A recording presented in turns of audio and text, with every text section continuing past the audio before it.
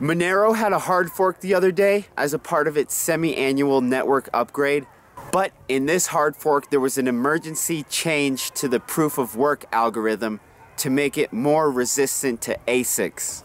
So we had Monero V, and with this hard fork we now have Monero Classic, Monero Original, Monero Classic, not to be confused with Monero Classic, and Monero Zero. These 4 new projects are all backwards compatible. They're all running on the old Monero chain that's still vulnerable to ASICs like the Antminer X3.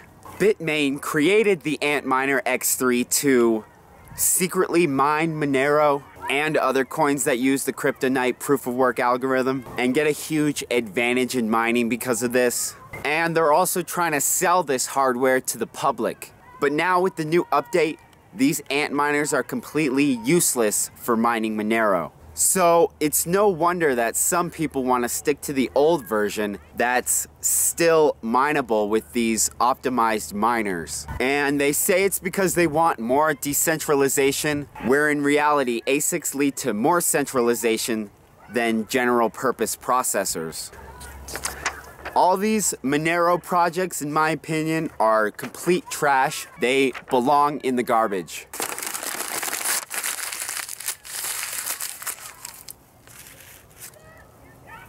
I mean, there are downsides to being ASIC resistant, but if you're trying to make a coin that relies on proof of work, if that's your goal, then the best way to go about it is to give the most equal opportunity to mine to everyone you can.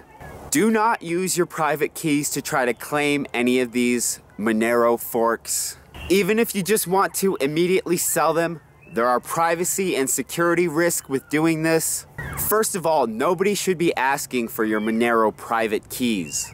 And if you're using ring signatures, when you try to send the forked Monero coins, this signature will have the exact same key image as any Monero you want to spend on the real Monero chain. But they'll have different rings, and your actual address will be the only one in common between these two.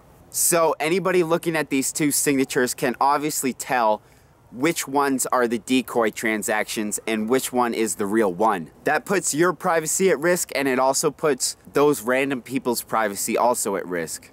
So Monero Classic, Monero Classic, Monero Original, Monero Zero, they're all trash. Don't believe the hype.